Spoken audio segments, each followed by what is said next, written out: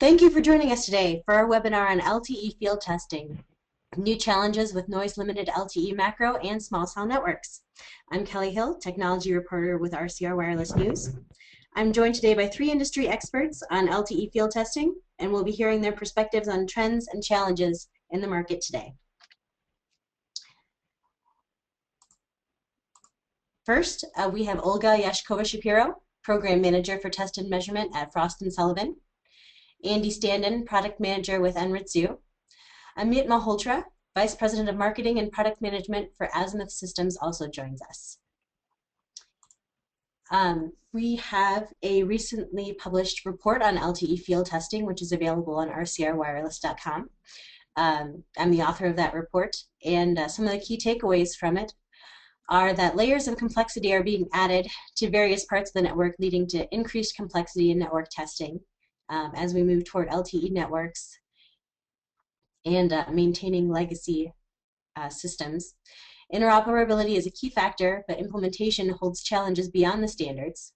And maintaining both LTE and legacy networks presents new challenges in training and need for simpler, more intuitive, portable test equipment. You can download this report from rcrwireless.com. And now I'd like to introduce Olga Yashkova-Shapiro, and she will be giving us a presentation on LTE field test equipment. Olga? Thank you, Kelly. Hello, everyone. And in my portion of presentation, and Kelly, if we could move on to the next slide, that would be great. So in this presentation, I would like to talk about the state of the LTE test equipment market, talk about key market trends, move on to market revenue forecast based on Frost & Sullivan's latest research, and I will wrap up with the conclusions.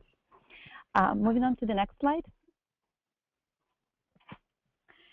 As we all know, global operators have embraced LTE as the next big thing, and they have initiated LTE trials and deployment activities. The LTE network deployment has also been driven by increasing competition among leading equipment suppliers to develop efficient radio access networks, cell site implementation, and LTE base station products. I just wanted to briefly touch on the types of test equipment our latest research looked into under the field or installation and maintenance test equipment market umbrella. So it's RF handheld instruments for problem troubleshooting and the maintenance of wireless base station and repeaters, access networks, air interfaces, base station testers, drive testers, and network performance test equipment. Next slide, please.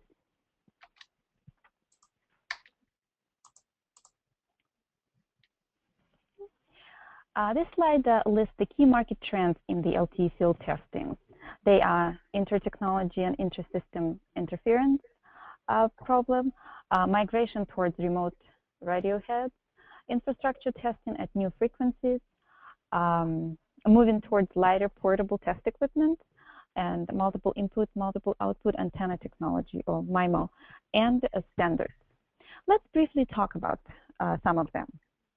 Inter-technology and inter-system interference is another challenge in LTE testing. However, one of the biggest problems that has always existed and became currently much more evident is passive intermodulation. So this is where different systems at different frequencies interact with each other using antenna systems. And because the antenna system is not perfect, degradation can occur in the system at the connectors level, or corrosion can take place. When things of this sort happen, there is a possibility of intermodulation. It has a detrimental effect on the throughput of LTE systems if passive intermodulation happens in the uplink frequencies. So it reduces the capacity of a particular cell site. Another aspect is the migration towards remote radio heads. In traditional systems, the radio is not exposed to the elements, and it is located in the cabinet on the ground. In remote radio heads, where the radio is right next to the antenna and it is exposed to the weather elements, the reliability is becoming an issue. So contractors and subcontractors want to do measurements remotely and over the air. Another trend is often LTE is installed in the same location as legacy systems. So we can find GSM, WCDMA, and also LTE coexistent and often using the same infrastructure. And as a result, there is an increasing demand for testing if existing infrastructure is used for LTE at new frequencies. Another trend is that test equipment is becoming smaller and lighter with more features and capabilities built into it. Also, running solutions in standard products, for example, such as JDSU, for instance, their handheld solution is supporting tablets and Samsung Galaxy smartphones. Another example of this trend is ASCOM's recent announcement of their 10th investigation product that is designed for testing with iPhones. So as you can see, this is a major trend in the LTE field testing industry today. MIMO. As radio technology is evolving from single antenna to MIMO communication systems, there is an increase in spectral efficiency, creating a more complex system. This increase in higher data throughput rates and improved coverage requires more testing and therefore increases the need for more test equipment. In theory, one needs 2 receivers in the test equipment to be able to decode the MIMO properly in the field application. However, if 2 receivers are added to test equipment, the price of test equipment is going up significantly. So with all service providers' emphasis to reduce costs, such approach would simply not work. Anritsu, for example, has a good technique that can be used to monitor the health of a base station in the field remotely, and the company also pioneered a technique where service providers can do measurements of MIMO signals by concentration on some of the control signals that are actually transmitted at the same time as the traffic. Standards. The 3GPP family of technical specification leads wireless access networks all over the world. We all know that. And service providers and NAMs must strive to meet the requirements of this evolving standards, which promise to deliver better end-user experiences that feature better user mobility, accessibility across operators, higher data throughput rates, and increased reliability. So carrier aggregation is one of such important tools that is crucial for 4G to operate well. So the testing of such standards is imminent, and that's why the demand for LTE test equipment is expected to continue rising. Therefore, service providers and NEMs must continually acquire newer and better testing solutions to ensure that evolving technologies adhere to progressing standards. Moving on to the next slide. According to our latest research, the global LTE test equipment market generated $947.2 million in revenues in 2012 and is expected to exceed a $3.9 billion mark in 2019, growing with a compound annual growth rate of 22.7% from 2012 to 2019. And this is significant growth that we are expecting for this market. If we look at the pie chart to the right, we can see that LTE installation and maintenance test equipment contributed only 8.8% in 2012 to the overall LTE test equipment market revenue. But by the end of the forecast period, by 2019, the segment is expected to contribute significantly more, 18.4%, as the demand for the LTE field test equipment will continue to increase with more deployments.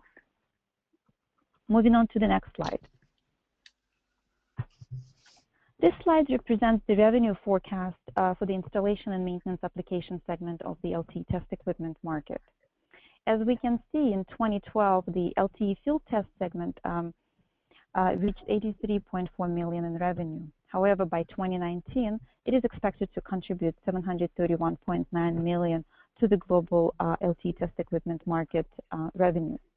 The CAGR of this market from 2012 until 2019 is expected to be about 36.4%, and so it kind of illustrates that this market presents great opportunities for test equipment vendors. While an increase in complexity of networks and their related equipment brings about a variety of challenges for field technicians, it also translates into better opportunities for test equipment vendors, and one such opportunity is conformance testing. While most conformance testing is conducted in a lab-controlled environment, devices must also be brought out into the field to ensure that communications equipment operates properly and that customers are receiving high-quality services. Another thing I wanted to emphasize is that product integration has become an ongoing trend in the communications test equipment industry, as more and more features have been added to the testing solutions. And because installation and maintenance sector uses handheld field instruments with integrated features for LTE, these instruments have become smarter, lighter, and smaller in physical size. However, extending the battery life of the LTE handheld or portable testing solutions remains to be a challenge for test equipment vendors today. Moving on to the next slide. So to conclude my portion of the presentation, the evolution of LTE technology is expected to create significant demand for field test equipment. And as LTE is also used in mission-critical markets such as healthcare, military, and public safety, additional demand is expected to come from this vertical. The need for light, portable, and easy-to-use test equipment is on the rise, as I mentioned earlier. And MIMO, inter-technology and inter-system interference testing, as well as passive intermodulations, are the key trends in the LTE field test equipment market. And the last one is running tests on smartphones and tablets is expected to continue going forward. This concludes my presentation. Back to you, Kelly. Okay, thank you, Olga. And now we're going to hear from Andy Standen, Product Manager for Anritsu. Andy?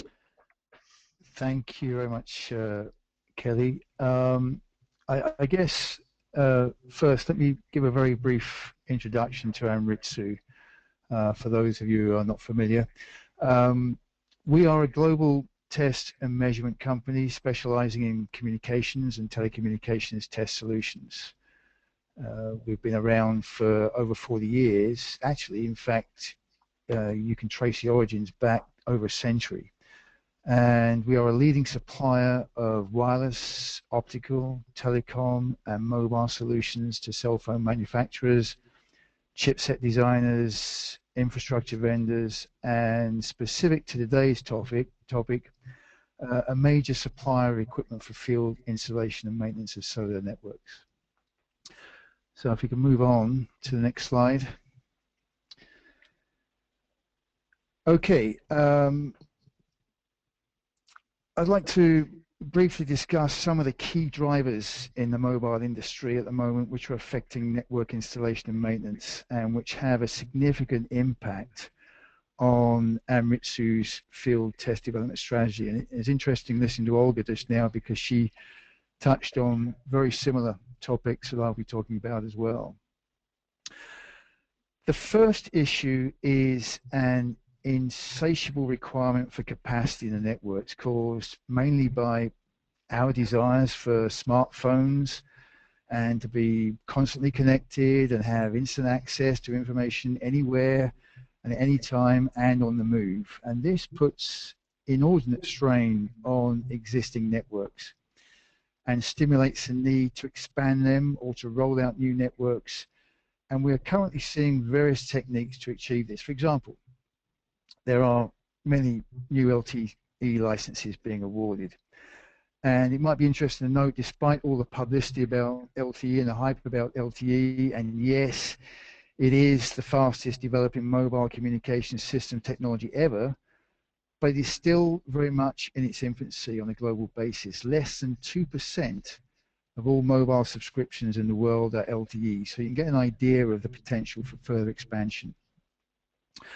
Another technique is to double up on sectorization at cell sites, so increasing the number of sectors from 3 to 6, for example. This has the potential to double the capacity of a particular installation, but this may be offset somewhat by the possibility of increased interference. Other techniques include the use of small cells, smart antenna systems, refarming of older 2G spectrum for 3G or 4G services, and specifically in LTE, as Olga mentioned, carrier aggregation, which can use more than one frequency band for delivery of content to a user. So all these techniques and others besides present certain challenges to Anritsu as a test and measurement supplier, not least to be agile enough to be ready with new methods and measurements when the demand hits. The second issue, Kelly, is the fact that many operators are running 2G, 3G, and now 4G networks simultaneously to deliver services to subscribers, and more often than not, each technology is being co-sited to speed up rollout and to reduce costs, and this does have some implications.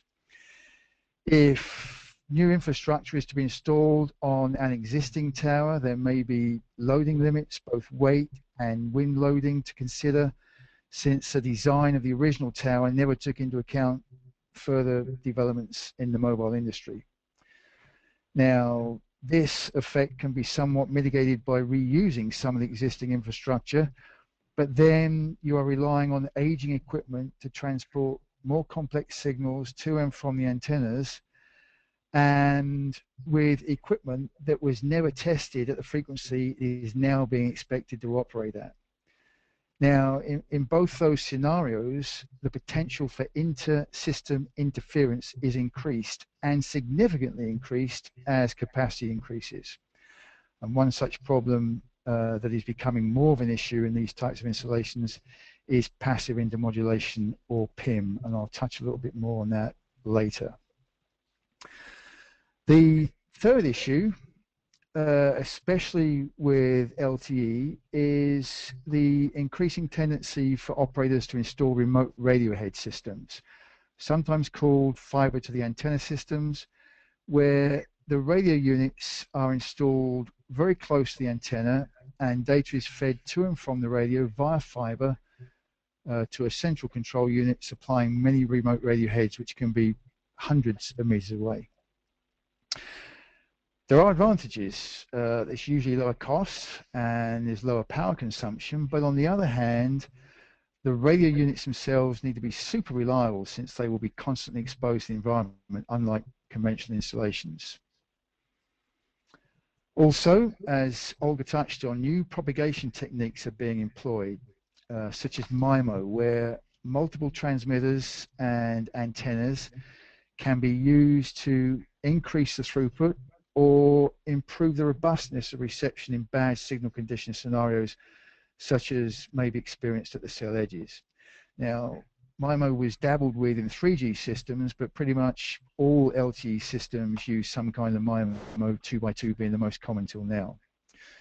So remote radio heads and MIMO pose an interesting challenge to a test equipment manufacturer, since remote radio heads are often installed at the top of towers or in inaccessible areas, making direct connection to them virtually impossible. So Anritsu has developed some sophisticated over-the-air measurement techniques which enable field testing of remote radio heads without the need to connect directly to them, and can also test the MIMO without the need to incorporate multiple receivers in the test equipment, therefore keeping costs down. Now, talking of costs, the next issue from an operator's point of view is cost, but that ripples through to all stakeholders, if I can use that word, in operation, and that includes Anritsu also. Installation and maintenance has traditionally been costly, but competitive pressures have meant operators are driving these costs down. Now, one way to do this is to de-skill the process as much as possible. Well, that impacts on us because we have to simplify the test equipment user interface and test processes as much as possible to eliminate potentially costly errors in the field. And Anritsu's primary objective when we set out to design a field tester is to as far as we can, make it automatically configurable and to implement a go, no-go testing philosophy. And pretty much all of Anritsu's current field testers take this approach.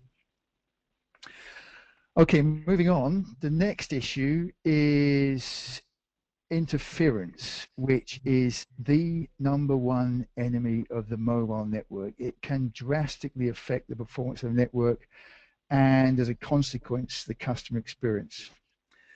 Now, for this brief explanation, I'll categorize interference in two parts. The first part is interference generated within the network or interaction between networks, and the second, external to the network, which can be either accidental or even malicious. The first type is a little more within the operator's control, so we'll have a quick look at those first. Now, to improve capacity or coverage, small cells can be overlaid in a macro cell's footprint. In LTE, this obviously has the potential to increase interference levels, even though the standard allows for radio resource sharing between the macro and small cell. So that's one problem. Another major interference issue at the moment is passive intermodulation, or PIM, which I alluded to before, and it's particularly problematic at co-sited installations and where infrastructure is shared, although it can crop up anywhere and on any type of installation. So what is PIM? Well, PIM appears as new frequencies created by the mixing of two or more signals in passive non-linear devices such as loose or corroded RF connectors or rusty bolts, to give a couple of examples.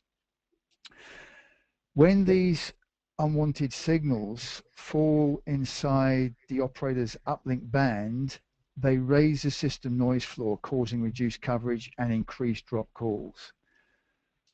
The impact of PIM on network performance increases as more frequency bands are combined on the common feed systems and also as wider bandwidth systems are deployed. Now, in LTE networks, PIM interference causes the system to use higher error protection and decreased modulation complexity from, say, 64 QAM down to QPSK, which results in significantly lower data throughput. So it's a big issue, it's a big problem. And when you've discovered you have a PIM problem, you've then got to find the source. And Anritsu has pioneered a distance to PIM technique in its PIM analyzers, whereby the exact location of the PIM problem can be identified. The really fun ones are when the antenna system and the components within it are PIM-free and the PIM source is external to the system. And Anritsu can even identify external PIM sources, saving much downtime and loss of revenue to the operator. Other external interferers not associated with the mobile system can still be problematic, and Anritsu has some sophisticated interference mapping techniques built into many of its handheld devices where bearings of signals can be plotted onto on-screen maps and their location identified using triangulation techniques. And finally, there is a growing trend for testing transmitters against regulatory requirements. That's both from a license condition point of view and for health and safety reasons. Different requirements for each, of course. So for licensing conditions, there may be a regular check of transmit frequency, bandwidth of transmission, and transmit power as minimal set of tests, for example. For health and safety, of course, it's somewhat different, since the tests are designed to calculate the total RF exposure to us in areas where there is high population density, such as shopping malls or schools or arenas. Probably slightly beyond the scope of this webinar, but a rapidly growing area which Anritsu has great interest in. So just to finish off, on the next slide, just to give you just a flavor of some of the types of equipment that Anritsu has in this arena. On the left-hand side there is our latest BTS Master, which is a base station tester which incorporates cable and antenna testing, spectrum analysis, interference analysis, and all the wireless measurements for 2G, 3G, and 4G systems. In the middle, a similar product, spectrum analyzer-based product without the cable antenna analyzer. On the right-hand side there is our latest handheld, portable, battery-operated PIM analyzer. In fact, it was the first on the market to have 2 by 40 watt test signals, and it's small and light enough to be able to carry up towers. So that gives you a flavor of where Anritsu is coming from and the challenges that we see in the field testing of cellular networks. Okay. Thank you, Kelly. Andy, thank you.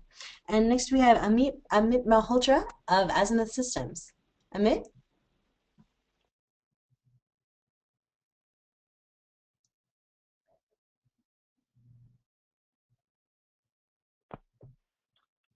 Hello, everybody. This is Amit Malhotra from Azimuth Systems. I'm delighted to join you today. And I also wanted to start off by saying that I'm going to be providing a pretty different but complementary perspective on LTE field testing. What Olga and Andy have just talked about is LTE field testing at the network level. And I'm going to introduce the topic of testing at the device level as well. If we can move to the next slide. Thank you. So it's our perspective. First of all, for those of you who may not be familiar with Azimuth, we're a provider of mobile performance test solutions in the lab and in the field for Tier 1 network operators around the globe, device OEMs, chipset vendors, and infrastructure providers. And we've been doing this for about 10 years now. We got our start in channel emulation. So one of the things that we do extremely well is we actually emulate the network in the lab so that devices can be tested against external conditions. And you know, what our perspective on where you know, the industry has come, especially as it relates to the evolution of LTE, is that in the beginning of digital wireless, the drivers of the user experience were primarily network-based.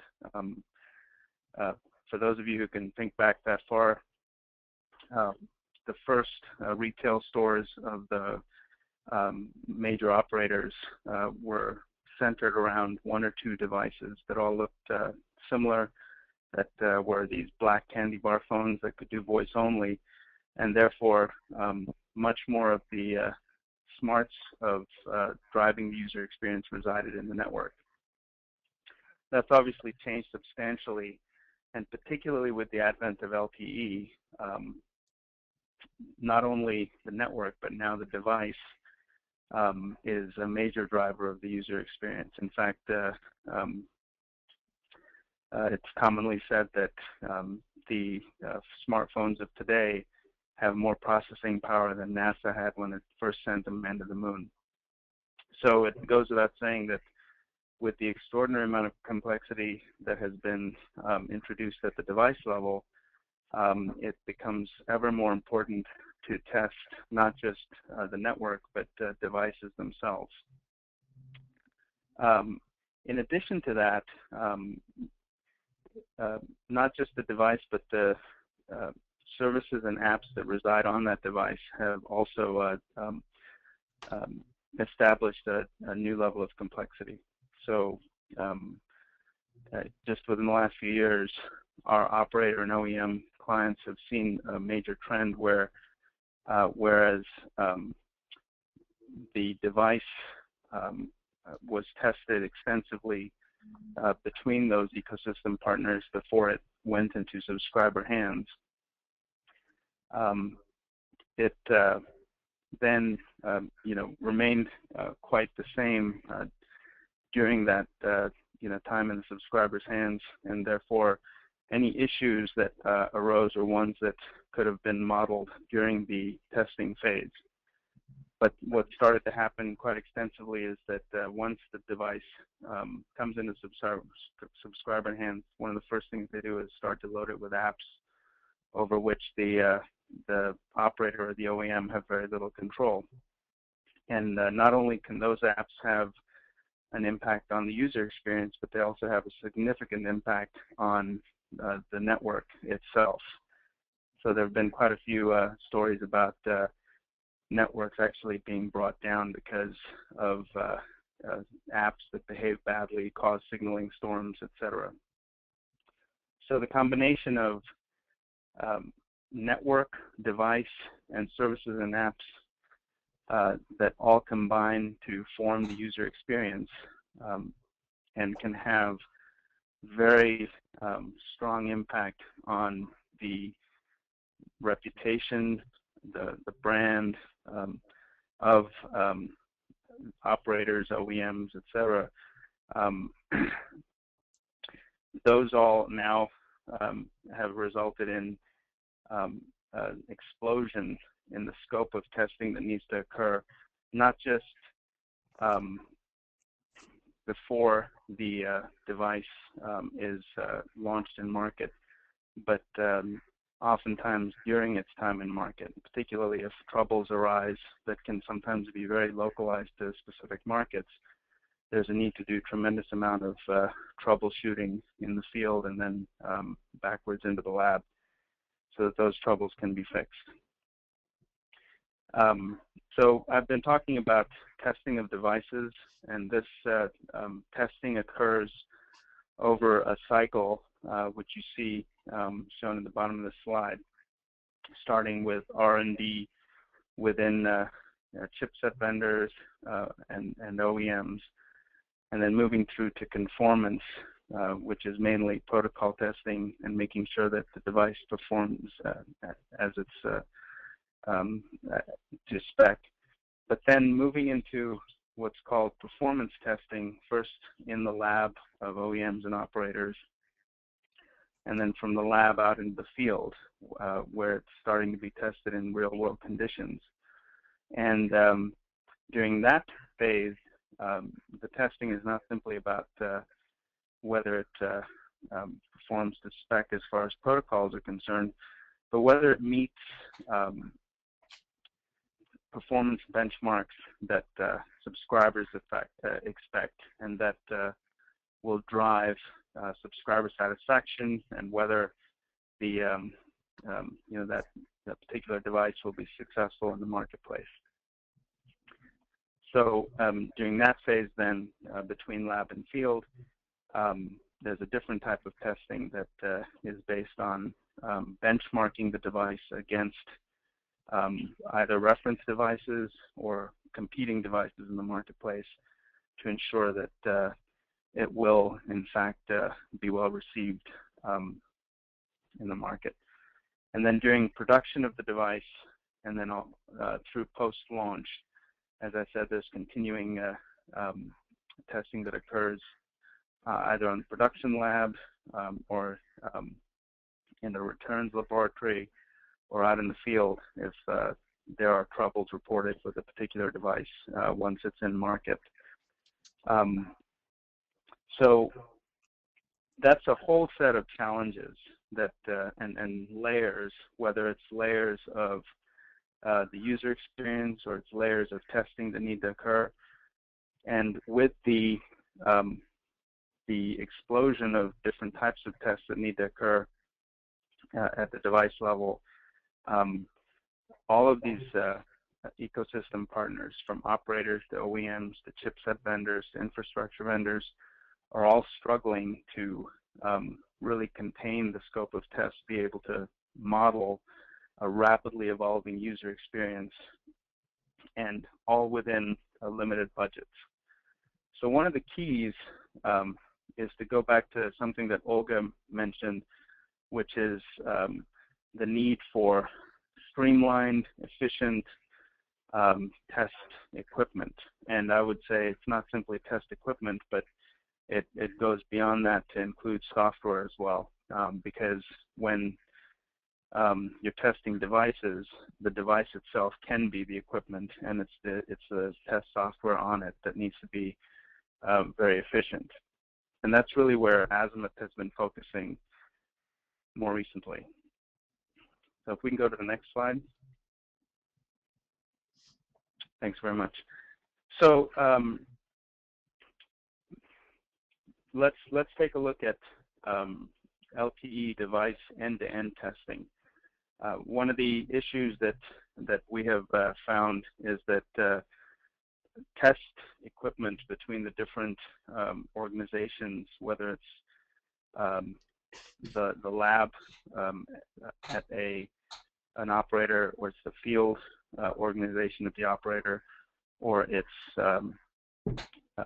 the operator and the OEM, the test equipment, the test software, the test methodology, and the results frameworks can all be very different because they're all investing in their own systems.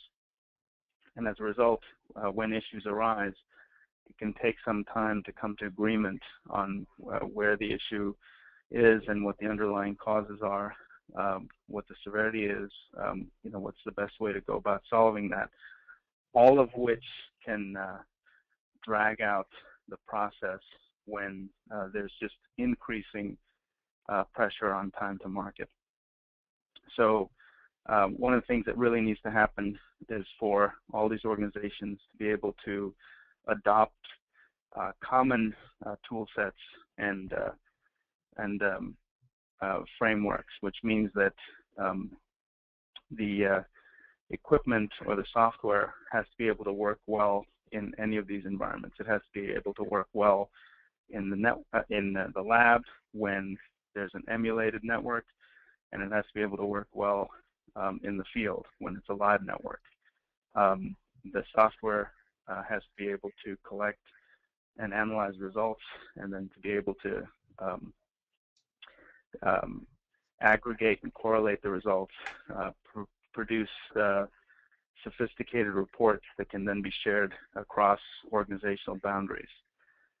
So what you're seeing here on this slide right now is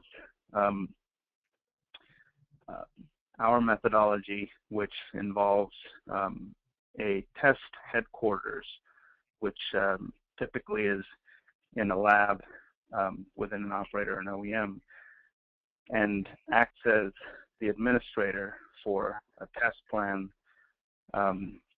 for a device, builds a single test plan that represents the test cases which that operator, OEM, or so on believes really simulate the user experience. So it could involve voice calling, web, SMS, video, etc. Building up those test cases, which then can be downloaded in test labs that are going to be testing devices, in field markets that are going to be testing the devices, and then all of those labs and field entities will use device testing software that will then automate the tests on the device based on that test plan that was downloaded, and then in the lab run the devices through network scenarios that involve emulated network. In the field, run those devices through those tests when they're interacting with the live network, and then analyze the results, be able to identify issues where it looks like a device was performing under benchmarks, and then be able to isolate root causes. That information then is all fed up back up to the test administrator in the HQ, feeding a database of all of the devices that have been tested over time, all of the test scenarios. And one of the nice things about this methodology is if all the test cases were conducted consistently from one device to the next, then the results are eminently comparable, and therefore there's a lot of power in that database. And that database can then also be shared across lab, field, ecosystem partners, and then it can also be used to generate sophisticated management reports that can also be shared across the organization. So that is a way to create a very robust paradigm for LTE device testing as opposed to LTE network testing, and also calls for a streamlining of the test equipment and software that's being used. If we can go to the next slide. Okay, and we're going to need to, we do want to get to Q&A soon, so go ahead, Amit. Okay, yeah, no, this is the closing slide. And so between all of these organizations then, we create a very rich device feedback loop. So starting with a pre-launch, before a device ever gets to market, but after it's been developed and is ready to go to market, using device automation to drive automated testing based on network emulation, such as field playback or playback of actual field conditions in the emulated network, and via conducted or over-the-air environments. And then that information can be fed to the field organization during the pre-launch phase, which is then going to do the next level of testing out in the live network. And then once the device is qualified, it's launched, and there's post-launch testing that also occurs, including troubleshooting. And all of those learnings then are fed back into device R&D for the next generation of devices. So what are the performance benchmarks of the current generation of devices, because that sets the standard in terms of performance for the next set of devices. What were the issues, what needs to be improved, and so on. So if the test equipment, software, methodology, and results frameworks all remain consistent throughout all these cycles, then that feedback loop can be very effective. So I'm going to now turn it back to Kelly and start the Q&A. Great. All right, and we will start our Q&A now. We already have had a couple of questions about whether the slides will be available and if the presentation and recording will be available for later viewing. Everyone who has registered for this webcast, within about 24 hours in your inbox, you're going to get a link to the archived webinar, as well as the presentation. So hopefully we've answered that question. Olga, I wanted to come back to you for our first question. And I'm wondering if you could, given all that we've heard today, if you can kind of give us a macro view about how the test equipment market is, or how is test equipment evolving? Absolutely, thank you, Kelly. Well, as I mentioned in my presentation, that test equipment is becoming more and more portable, lighter, and easier to use, in spite of all of the complex features and analytics that are built into it now. Another thing is that coping up with the evolving technologies in one device is becoming extremely important for end users of test equipment, and there are a number of test equipment companies that are able to offer that. And another important trend is collecting test data in the cloud. So it is very important to hold on to the network intelligence when turning up and optimizing cell sites. Running solutions on smartphones and tablets, as I mentioned earlier. And also, I kind of wanted to bring back to the Azimuth systems, and there is a trend towards end-to-end testing solutions. And in my opinion, the Azimuth Field-to-Lab solution is illustrating this trend, and that's when the company took the software that works well in the lab and modified it for use in the field in order to reduce the time and expense of testing. Okay, great. Andy, I wanted to ask you about common sources of interference, and what are some of the common sources of interference that affect the performance of a mobile network? Well, there are many potential sources, and I guess I've talked a little bit about some of them, but I suppose you know, with co-siting of systems, it's other wireless services which are one of the main causes of interference. We've also talked about PIM, passive intermodulation, but also other types of intermodulation as well, caused by nonlinear active components in the system, like amplifiers and things like that. Faulty or misconfigured repeaters, which can cause interference, other spurious emissions. One of the common problems with PIM at the moment is where you've got in-building installations and things like lighting ballasts can react with the mobile signals and produce intermodulation products which can cause problems in the uplink. And on the malicious side of things, I guess jammers. Sometimes people don't want people using mobile phones in certain areas, and they deliberately try and jam the signal. And then again can be a common source of interference. So there's quite a few of them. Cable leakage is another one that can be a problem. Mm-hmm. But they all have the same effect on the network, and that is to basically reduce the performance and reduce the throughput and reduce the customer experience. Okay. We had an audience question about which equipment is better for interference hunting, a spectrum analyzer or a monitoring receiver. Andy, is that one you can take? Yeah, I might have answered this question differently a few years ago. But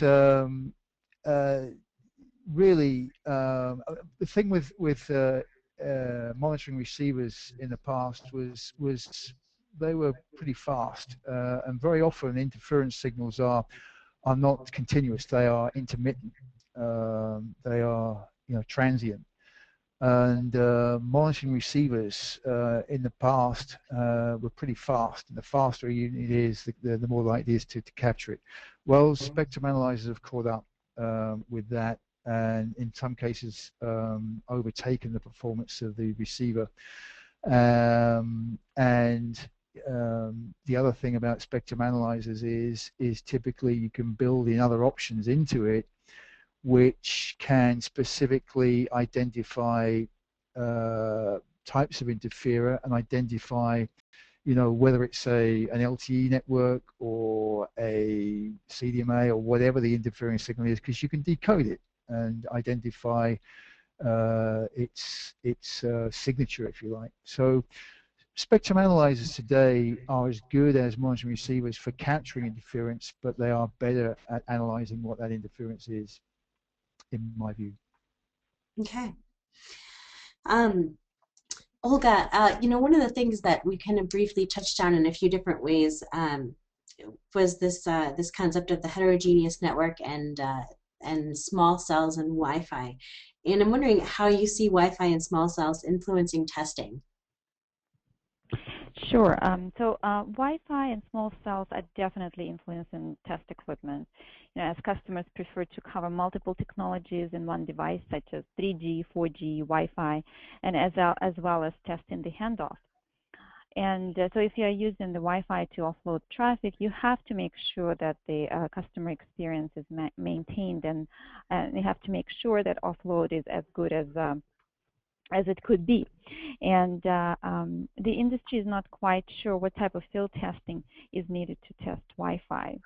And at the moment, there's just radio frequency RF power measures that are available. So, we did some research at Frost & Sullivan, and the field test application for the global Wi-Fi test equipment market generated a little over 18 million in revenues last year. And so basically, it's the smallest portion of the total market compared to R&D and QA and manufacturing. And mainly because the demand for Wi-Fi field test solution was minimal before 2011, as the Wi-Fi device could be used to check its coverage. And but with the recent Wi-Fi offload trend penetrating the industry, the demand for Wi-Fi field test solution is expected to increase as the handover begets the network management requirements. So small cells also have a major impact on cost of testing, as well as the skill of a field technician. Small cells, especially in LTE, have a tendency to significantly improve capacity. So when small cells are used in conjunction with macro cells, there is a potential for higher levels of interference. So test equipment vendors have to respond to that requirement to be able to measure that interference. Okay, great. Amit, I wanted to come back to you on something you mentioned on field test performance measurements to meet subscriber side expectations. You mentioned that a carrier can put together a test scenario that looks at voice, data, etc., video, and other things. But I'm wondering, are there specific tests that are done on apps in the field, the maybe common ones, that they expect a large number of subscribers to be using, or is app testing still mainly the realm of the app companies themselves? So there is an increase in operator testing of apps and OEM testing of individual apps. And in fact, what operators do now is to track which apps are being used most heavily on the network, and then make sure that those apps are profiled on the network. Because what can happen, for example, is an app can abuse the network in the sense of pinging it too many times, or really requesting large video files, etc. So the operators, especially, and this becomes especially prevalent with LTE, because now there is so much more bandwidth and there is so much more platform for rich media. So there are apps out there that are taking advantage of that. And that can happen quite unfettered. There's certainly a proliferation of apps, and although the app stores are trying to implement controls on apps, that's not often possible until it's too late. So while I don't think that the industry is ever going to get ahead of this problem, where the apps are always going to be tested before they actually get on devices and start to impact the user experience and the network. The operators, OEMs, other industry participants are definitely becoming more proactive in being able to head off issues.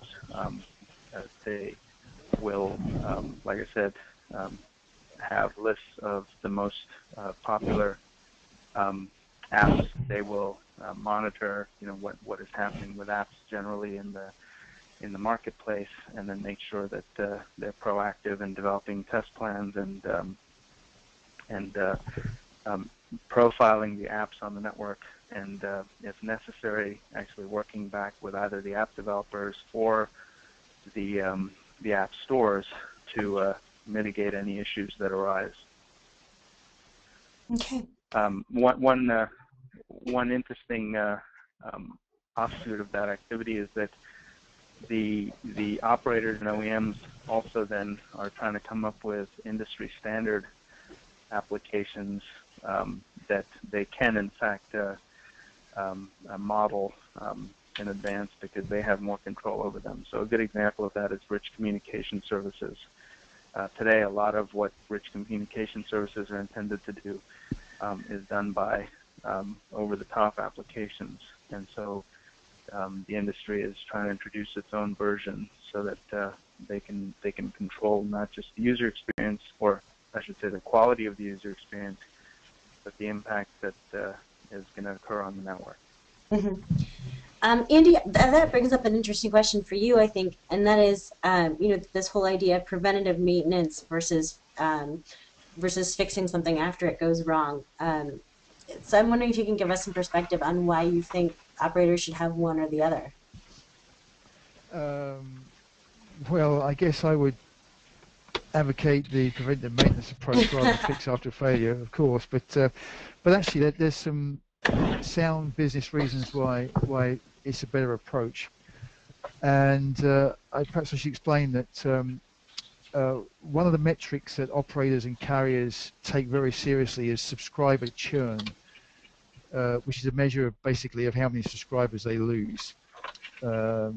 Usually these are publicly viewable figures, and typical values range from, say, 1% to 2% or even higher. And when you consider that these are monthly figures and you compound them over a year, an operator can lose a quarter or more of his subscribers every year, which of course he has to try to replace. Now, there are many reasons why subscribers churn, but our own studies suggest that around 50% leave because of perceived poor network quality, experiences like drop calls or poor voice qualities, slow data throughput, poor coverage, and so on. The problem with a fix after failure approach is the network sometimes won't tell you something is wrong or degraded before it's too late and they've already lost their subscribers. Regular preventive maintenance, on the other hand, can show degradations over time before they start to impact the performance of the network significantly, and corrective steps can be taken before they become a problem. And very often the procedure can be done unobtrusively over the air without the need to take a site out of service. Now, of course, regular preventive maintenance has a cost associated with it, more technicians, more equipment, but the benefit is a lower churn rate. And the old adage that it costs 6 to 7 times more to attract new customers than to keep existing ones is certainly true.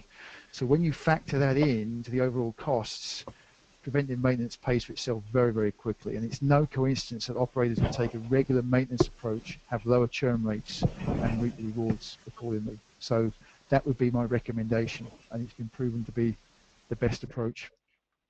Okay.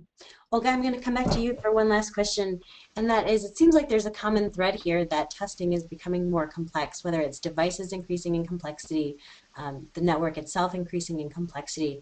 And I'm wondering if you can give us some perspective on testing becoming more complex. Absolutely. Test equipment is definitely becoming more complex, and the challenge for test equipment vendors is to make the testing as easy as possible. Since it is very expensive to maintain networks, service providers tend to de-skill their personnel as much as possible in order to save money. So that puts tremendous pressure on test equipment vendors because they would like to ensure that test equipment that they produce is very easy to use. So no-go testers without user interactions are in demand. So making it as simple as possible with all the complexity is a big challenge for the test equipment vendors. Okay, great. Well, thank you all for joining us today. Again, we've had Olga Yeshkova-Shapiro from Frost & Sullivan, Amit Malhotra from Azimuth Systems, and Andy Stanton from Enritsu.